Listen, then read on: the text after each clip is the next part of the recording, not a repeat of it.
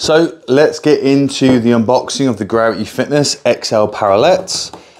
And if you watched my previous video, that was on the Gravity Fitness portable pull-up bar. I recommend you check that out, especially if you are wanting to create a home gym. A portable pull-up bar and a set of Parallettes can pretty much cover you for most of your needs. So let's have a look at these.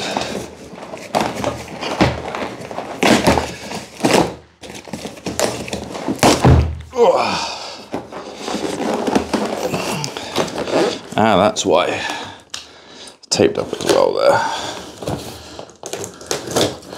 Wonder why it wasn't coming off so easily. There we are. So this, I think it came in at, yeah, 15 kilos. So pretty heavy.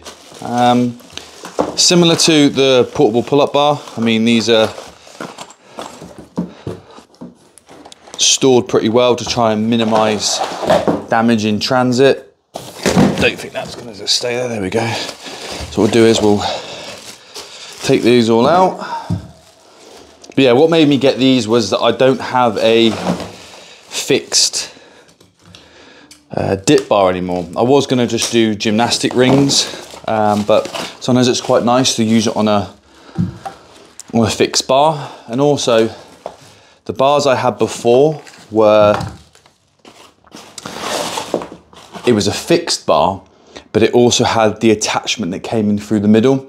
So if you wanted to do weighted dips, the plate would always hit that cross member.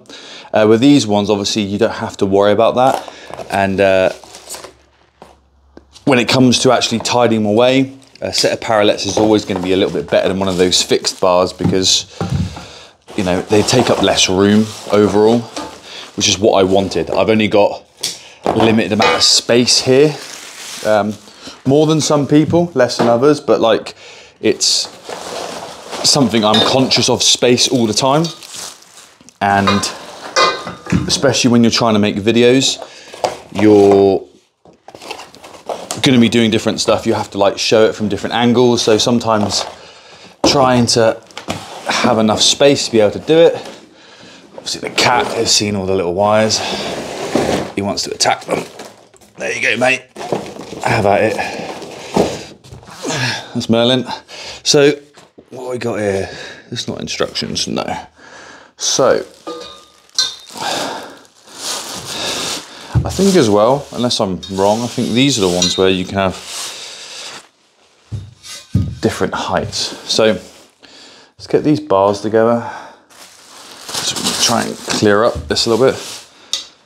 It's a nice thickness, and it's got seems to be like matted or in some way, but quite grippy. Take those off over there. Okay, this is pretty thick. Nice strong base.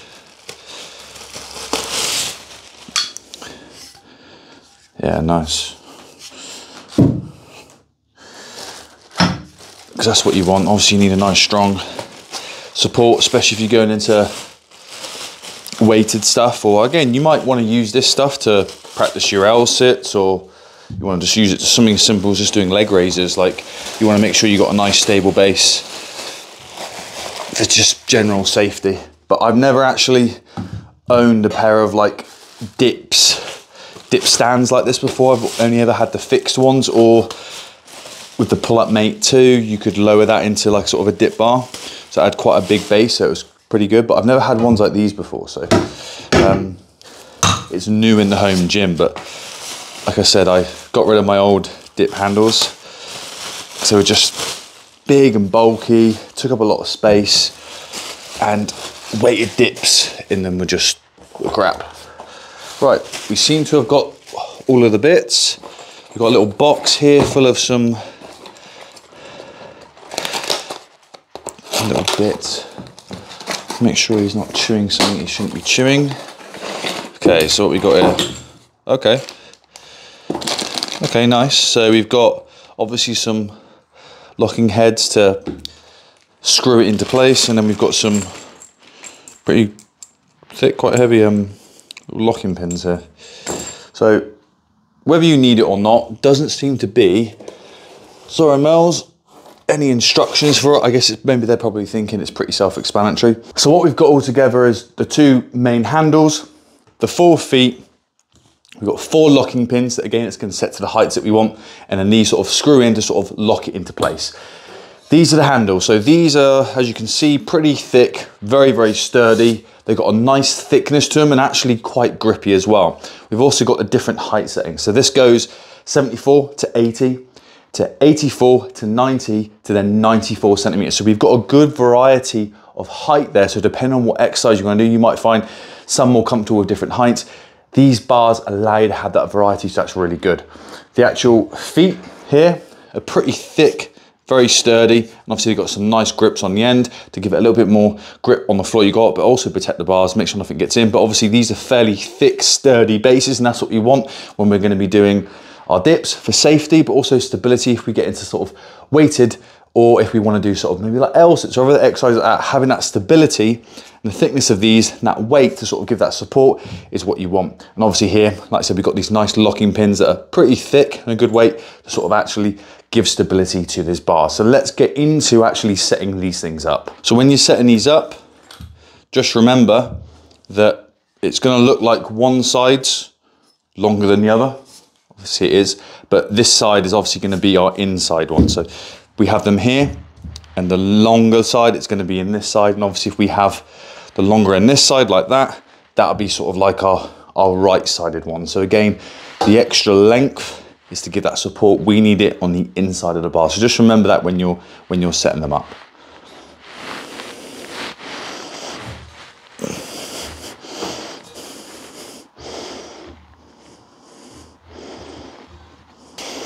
As you can see here, if I push this back a little bit, we've picked the height that we want. Say we're going to go here, and all you do is you've got on the side here, you've got a locking pin that goes straight through, and now that's locked into place. Let's do the same on the other side.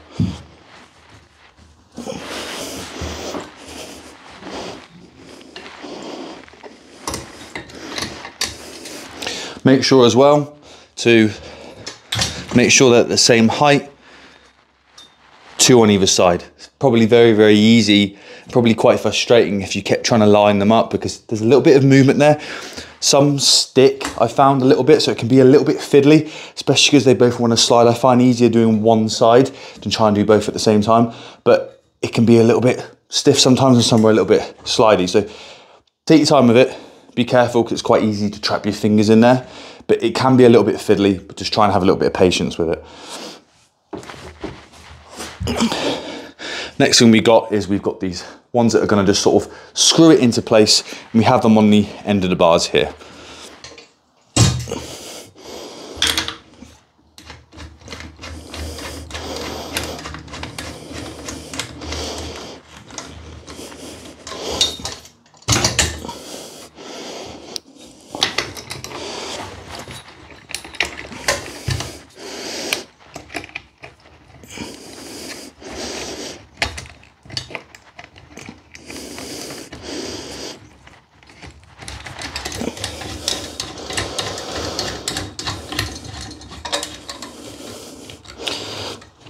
So that's the first one done. Pretty sturdy, pretty good. I did find, if I'm honest, these are a little bit tricky to actually get in. Kind of found like I was just trying to twist it and it just wasn't gripping it. So I don't know what's going on there, whether it's the leaning of it, but actually a little bit funny to try and get them in there, a bit of a fiddly bit. First one done, let's move on to the second one.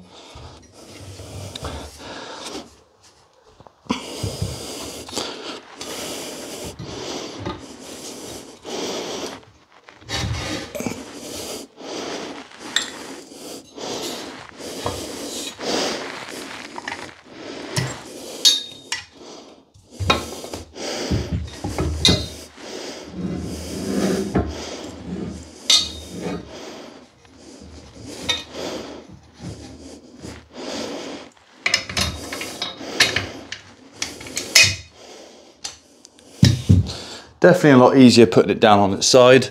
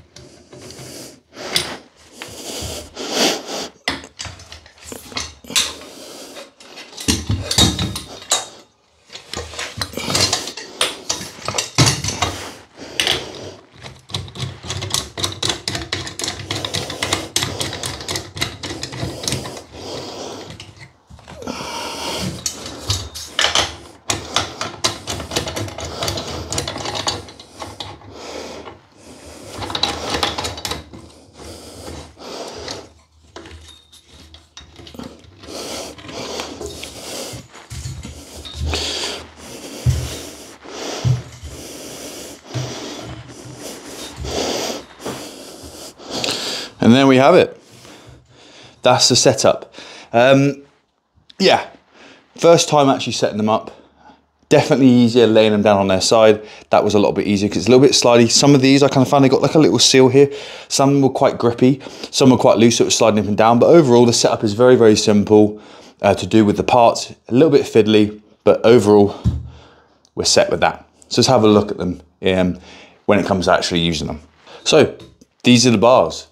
Actually look pretty sturdy. They feel pretty sturdy. They're a nice thickness. And again, we're not at the highest setting, but obviously the lower these goes, the more stable they'll be. But these actually feel pretty solid bars.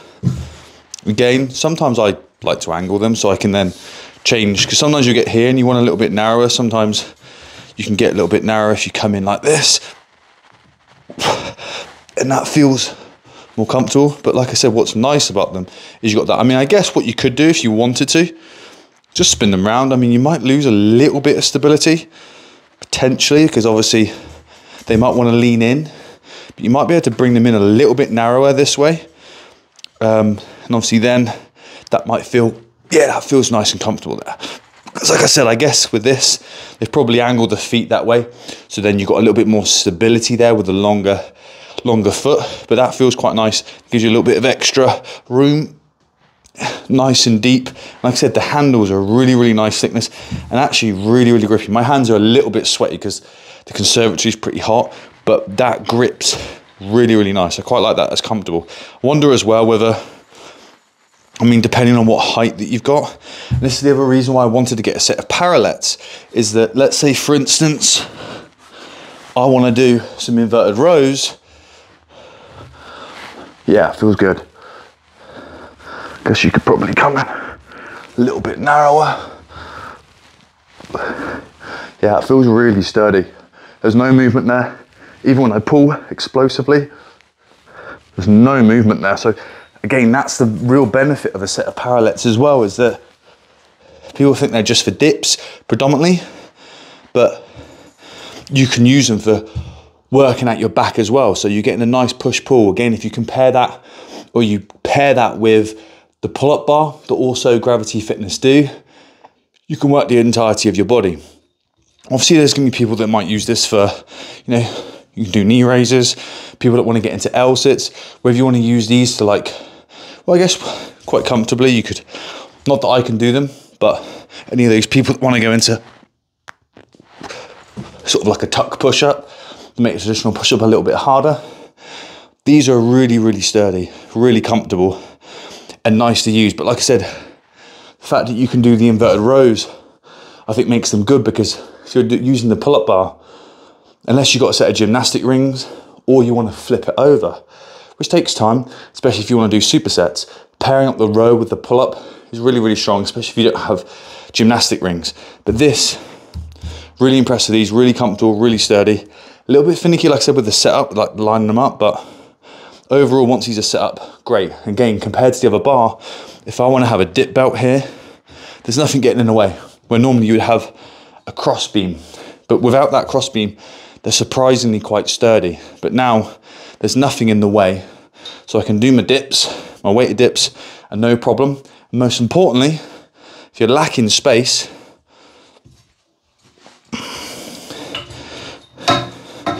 fold them away like that.